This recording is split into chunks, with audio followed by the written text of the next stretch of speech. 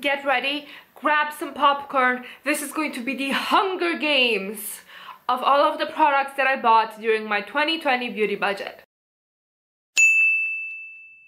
Hi friends, hi, thank you for watching. My name is Mia and this is my virtual vanity, a place where we both love makeup and we're quite critical of it. And today I want to talk about all of the beauty products that I bought with my 2020 makeup budget. I want to rank them in a tier maker style ranking, and I want to give mini reviews of everything and just cast an eye on how 2020 went for me makeup purchase wise, what I learned, what I regretted, and hopefully do even a bit better in 2021.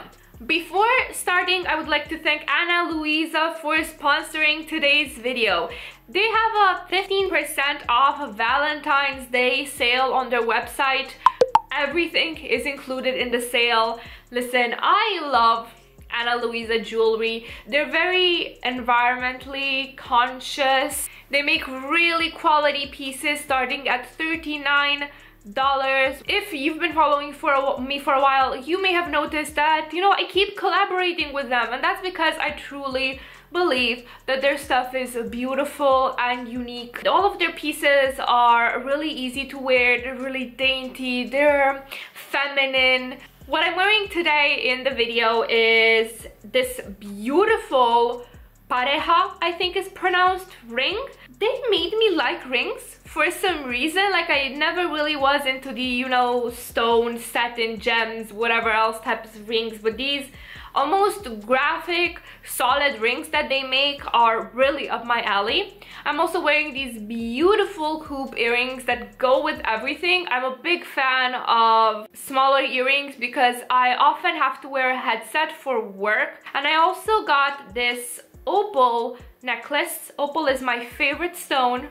I would love to be able to translate all of the colors of an opal one day on my eyes, but I don't think I'm quite there yet, but I will make it one day. So yeah, if you're looking for a gift for someone special, for someone in your family, for someone you love, like romantically or platonically, or all of the other types of love that the Greeks wrote down that there are, or if you just want to treat the most important person in your life, aka you, to someone pretty, I do suggest going to check out their sale. It's going to be linked down below, so yeah, go check out their stuff. I really like it. Without further ado, let's talk about everything that I bought in 2020, and we're going to have the following categories. So the first category is called, like literally this gesture, where I may have liked it, I may have not, but it's for other reasons that you would think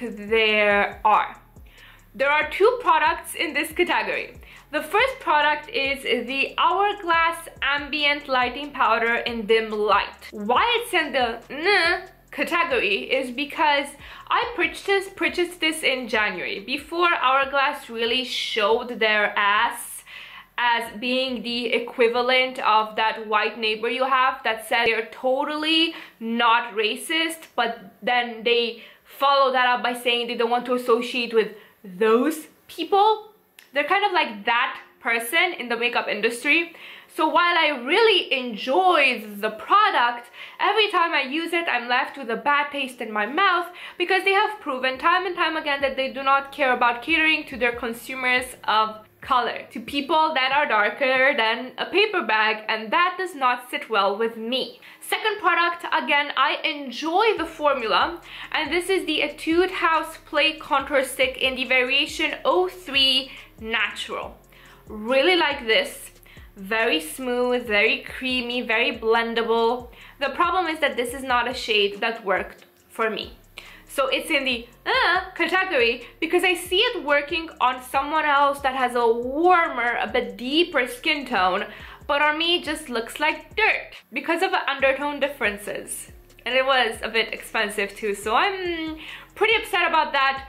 but it is what it is. This is what happens when you order online. You may get some duds. Next category is the why did I even buy this category. Again, 2 products in this category. The first one is the Dr. Paw Paw Tint in Peach. I bought this thinking it was going to be a bit of a tinted lip balm, so something that I would associate more with skincare than makeup, something that I would just run over my lips for a bit of hydration, for a bit of tint when I didn't want to wear lipstick. I was wrong. And I have a bone to pick with Deme, the store that I bought this from, because Wi-Fi never fucking works in their stores. So if you want to search for reviews of something that you want to impulse buy, tough luck, buddy. You're not going to find them. You're going to have to impulse buy this or bust. And I bought this assuming that, you know, it would be something that it is not. This is a proper cream product that you can apply on lips, on cheeks, on whatever the face. On the lips, I didn't like it because it caught on all of the dry patches that I had no idea it had. It was beautiful on the cheeks, although very dewy, didn't last long enough, very pigmented. Very, very pigmented, so I see this working on deeper skin tones as well, or at least deeper than me, I don't know. Why did I even buy this? It catfished me. I thought it was going to be a lip balm, it was not. I eventually ended up decluttering this despite me liking it because it's very similar to the Glossier Cloud Paint in Beam, and I would rather focus on panning that rather than to also use this, which doesn't last as long and I don't love as much as that other thing. I have no idea why I thought that I would like dragging crayons all over my face. I'm a very tactile person. I love applying everything with my hands as long as I can help it. I like applying shimmers with my hands. I like applying cream blush and other cream products with my hands. Lip products, a lot I apply them with my hands. I don't understand why I thought that I would like dragging a crayon on my face. Crayons are great for my artwork, for my sketchbooks. They're not that great for my preferred application method. So while the product itself is fine, although the highlighter and the bronzer are shades that don't quite fit me, I should not have bought this. I should have known better. Third category is the category of I like it, but I'm not in love. You know, those products that you don't mind using them, you even enjoy using them, but when you look at them, they don't spark anything particular in your heart. You're like, yeah, you're nice, you're fine, I like you. So the first one is the Zeesea Egyptian Museum lipstick in 301, which is a pretty nude pink color. It's a very beautiful formula, very creamy, hydrating, relatively long lasting for a bullet. Beautiful shade on me, but it's like, yeah, okay, I like it. That's it. Whereas the red shade I find in the same line I find to be much more unique, and it will be higher up in this ranking. Second one is a mascara that again I bought with my budget, and that's the L'Oreal Million Volume 5 or whatever. I don't even remember the name. It's in the red tube. I don't even have footage of it because I don't have it anymore. It's gone. Bye. This was an okay mascara.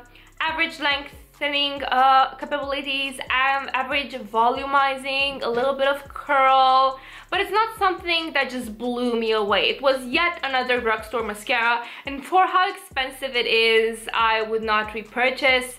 I like other cheaper drugstore mascaras much better, such as the Catrice Rock Couture. Another item in the I like it but I don't love it is the blush that I'm wearing on my cheeks today, and this is the Nabla Lola blush. Listen, beautiful formula, beautiful color. What prevents me yet from falling in love with it is because it limits me eye look wise. And lip color wise. I have this thing where I need to be matchy. Matching with my clothes, everything on my face either needs to play a color, contrast, or match. If the undertone is not what I wanted, it ruins my whole day, it ruins my whole aesthetic. It's a whole thing. People have called me crazy over it, but you know, out of all of the annoying quirks that I could have, this is the least offensive one, you know what I mean? So I like it. It's such a beautiful color on me, but it forces me to go lighter on my eye application, or to find the color that exactly matches it or plays perfectly into that color contrast, and same with the lips. Beautiful, beautiful shade, but it's a bit limiting, and for that I don't quite love it yet. Another blush in the same category is the Appu Juicy Pang blush, and this is in the shade Fig. I really like the formula. It's an interesting cream to powder consistency that can be applied with both a brush and fingers. The only problem is that I thought it would look more muted on me. It looks very ruddy. I look like I have been in the sun a lot. It's a very healthy look for me, but it's a particular type of aesthetic that I can only use certain times. It would look out of place on me, for example, in the winter, because you would see my ghostly everything else, but then that bronzy, corally, ruddy cheek, and you would be like, yeah, that kind of looks sus, that kind of looks fake. And you know, I'm not a natural girl by any means, but I have different aesthetics that I aspire to depending on the seasons. So this for me is a summer warm weather blush. I do feel that if you have a skin tone that is warmer than me, or even pulling a little bit olive, this would be a color that flatters you much more in all situations than it does me.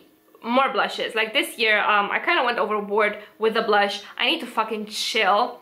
The Etude House Cookie blushes. These are in Grapefruit Jelly and Pink Brownie. Beautiful formula. This is a very sheer application, that K-beauty style that is, you know, just like a veil of color on the cheeks. Again, beautiful formula. I think though that they're not in the love category because I keep comparing them with the other cookie blusher that I have, and that one is in Lavender Chiffon Cake. That one is so unique and so striking for what it is that anything else in the same line compared to it just doesn't match up. And I also had to fiddle a bit around with these. I had to find a different application style than with the puff. With the puff, they kind of look pedestrian. If I apply them with a fluffy brush, it just looks beautiful. As I said, veil of color on the cheeks, very natural, it doesn't look like you're wearing blush. That's all I'm saying. Next category is the Love It category. And I have quite a few products in there, and we're going to start with the Zeesea Egyptian Museum palette. There is some discussion to be had regarding the fact that a Chinese brand is using an ancient Egyptian aesthetic to sell their products, but I personally feel this is a case of cultural appreciation, not cultural appropriation. If you want to discuss more about it, feel free to talk about it in the comments below. Anyway, I really like this palette. This is really nice for both neutral and colorful looks. You have a variety of formulas from sheer glittery shimmer topper type shades to drier matte to a creamy super shock type of shade to proper opaque shimmers. It's a very versatile palette, and I also have a review up on everything that I got from Zeesea, and I'm going to link it down below if you want more details. Again, still from Zeesea, in the Love It category is their Ancient Egypt powder, and this is in 01 Ivory. This is a great finely milled, translucent almost powder. I like to use it most in the summer, spring when I get just a little bit sweaty. I don't find it to be the perfect winter powder for... Wow! Okay, that was I don't know what he was trying to communicate, but he's now asleep on his bed, so I think we're fine. Anyways, before I was interrupted by Grandpa Cat singing the song of his people, this is a good summer, spring powder for me. Not so much winter because I get much drier in the winter, and so I need powders that are more lightweight. Zeesea 309 lipstick. This is such a beautiful, unexpected color. It's red, but then when I put it on the lips, it has a slight red to yellow, warmer undertone on me. In certain lights, it pulls almost reddish orange, like a blood orange type of color. It's a really unique color that I don't have anything else like it in my collection, and for that, I really, really do love it. Cover FX Sweet Peach Blush Duo. Listen, everyone and their mothers was losing their goddamn minds over this blush. And you know, they were right. The soap packaging, super cute, super aesthetic. I really like that. It looks great in Instagram pictures, and By the way, if you would like to see more of my looks and more of the products that I use, head over to my Instagram, because that's where all of the magic happens. Here we're just a little bit more talkative, we're a bit more sassy. On Instagram there's just pure makeup love and nerdery. Anyways, this is a beautiful, beautiful, healthy peach flush, a beautiful color on me. It's a bit pigmented, so I have to be careful how I apply it. I like applying it with an e.l.f. pointed brush or another brush that has kind of that same egg shape, because then I can control how much product I deposit. The shades are beautiful singular, like applying them separately. They're beautiful all together. I've been really enjoying this formula. The only thing that's stopping me from getting more shades is that I kind of have dupes for everything else that I would want from them, and I don't want to get unnecessary stuff in my collection. Next up is NYX Gloss in Praline, which is a beautiful nudie brown gloss. Its undertone kind of gets lost on my lips at a certain point. I really need to apply a lot of it so you can see that, you know, praline candy color, but it's really comfortable, really hydrating. My lips feel super nice every time I use it, and it's the kind of color that kind of goes well with everything. I've been really enjoying it. Nabla Side by Side, one of my most recent palette purchases. I actually just finished filming a 3 looks 1 palette and a review, and that will be up in a couple of days, I hope. I love this palette so much. It is a very beautiful, complete, neutral palette. It has some, I wouldn't call some duds, but some shades that I don't get that along with, and you'll see that in my review. But truly, this for me is the crowning jewel of 2020 neutral palettes. It's beautiful, it's got so much variety, and it is in a formula that I really like. NYX HD primer I bought because of Alex the Alchemist here on YouTube. This is a good primer. I love it, but as time went by, I realized that I don't love it as much as the Milani eye primer. This has a doe foot applicator, and you can tend to apply too much of it. If you apply too much of it, your shadow will crease. If you apply just enough, it will be foolproof. So it's not in my favorites of all of the year of what I bought, because I have to fiddle a bit with it and be careful about the quantity, but it is an excellent primer. VDL Lumi Layer Primer is a beautiful luminous primer with a silver to hollow sheen, quite hydrating on the face. Everything sits beautifully on top of the skin. It's something that I bought because of Hannah Louise Poston, and I actually have a video of YouTube made me buy it 2020. So if you're interested in a full review of this, description box down below is going to be linked right there. It's a really nice primer, and I do love it. Beauty Bay Pastels palette. I really like this palette, and a lot of people are surprised at it because it got trashed. And for good reason. Listen, this palette will not work on you if you are darker than a paper bag. But I didn't want to invest in something more expensive because I didn't know how much this pastel kick of mine would go. Figures that I love it. I love the aesthetic, I love the colors. If you combine more than 3 or so of them together, they will not want to play nice with you. So this is a palette that you can use as a companion palette for a look, that you can use for a 2-3 shadow look max. Nothing more complex or layered than that. But it's perfect for what I want to do with it. I realized that somehow I forgot to mention the Natasha Denona Sunrise palette. I think that was because I got hurried by the fact that my battery started dying. Anyway, my opinions on this palette is that it is very pretty. I have a review up on it. It's beautiful. It's not $65 worth of beautiful. I love it, but it's not necessarily my favorite. But every time I use it, I love it. I love the look. I love the shimmers. The mattes are really pretty. They're blendable. More details on my review on it. Now, this is the final category. These are my complete favorites. These spark joy on multiple planes. One of my favorite purchases of 2020 were the Forever Lash Creamy Singles. This is a Romanian brand mostly aimed at professional makeup artists, I think. and they don't ship internationally, so I've avoided talking about them on my channel because it feels like dangling candy in front of a diabetic child. Like, it feels bad to talk about things that most of my audience isn't able to get if they so desire. These are my favorites because they're such an unexpected find. They're the first Romanian makeup brand that I found. I really like their aesthetic. The formula is nice, although it does tend to crease quite quickly, them being sort of a cream to powderish formula. They just spark joy. They just spark joy. They wouldn't necessarily be my favorite eyeshadow formula in my collection, but just knowing that they are Romanian, just like me, really makes them my favorites. Second favorites, again, more eyeshadow, and we are talking about the Bernovic eyeshadow singles.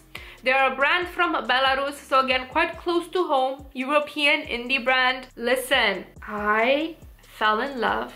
These are the sparkliest shadows this side of Europe. I got the first batch of singles from Bernovic sometimes mid last year or like later during the year. I made a review. I fell in love. I promptly did another order in December.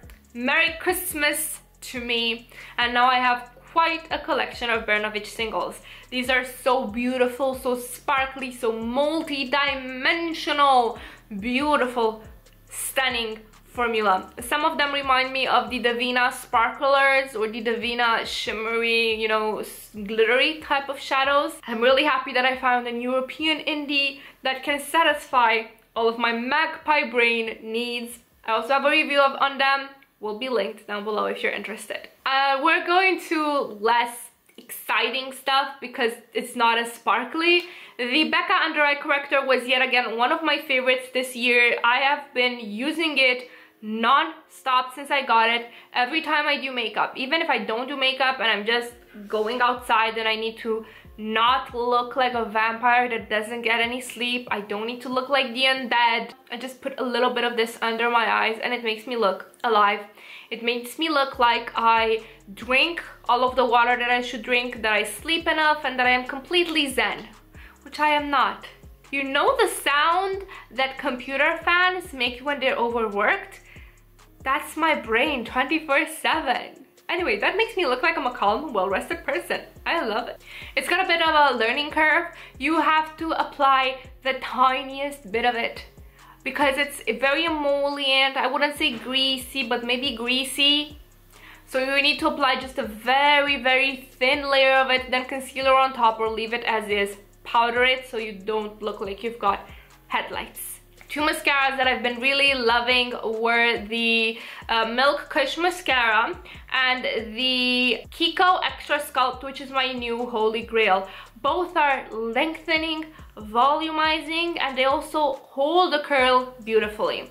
I've not found one single fault with the Kiko Extra Sculpt. However, I have heard that for some people the Kush mascara does flake. This did not happen to me because I am dry. I am a desert. It didn't flake. I loved it. But to be fair, the Kiko Extra Sculpt is a bit less expensive, so I'm gonna keep buying that. And two more Nabla products in this category. Nabla highlighter in Ozone, which is what I'm wearing on my cheeks today. Beautiful highlighter, beautiful formula. It's very reflective without being shimmery, without being glittery. You can build it up, you can create a more natural look, and you can be seen from space like I am over here. Goes well with every look. I really think that they outdid themselves with this highlighter release. I also bought the Nabla bronzer in Dune. Again, the bronzer that I am wearing today looks kind of scary swatched, but actually when you blend it out, it makes me look alive. It makes me look like I get some sun. Beautiful formula. It blends itself sheer, but it can be built up and intensified depending on needs. Last but not least, Patrick Tashi's Passionate Blush. I had been lusting after these blushes ever since they were released because of the luxe, rich bitch aesthetic that they have. That is a beautiful pinky flush on me. Kind of goes with everything because it's a bit more muted than Lola, for example, but you can still clearly tell that my cheeks are rosy and flushed and beautiful. I really like the formula, I really like the presentation, the packaging. I love it. It makes me feel fancy. And these were it. These were all of the products that I bought in 2020 with my beauty budget. I hope I didn't forget one. Let's hope not. Anyway, that was the makeup. Please don't forget about Ana Luisa's 15% off for Valentine's Day. Link and code down below if you want to use that. Thank you guys so much for watching. Please don't forget to have a wonderful morning, evening, second breakfast, third lunch, or whatever it is you're from. Bye!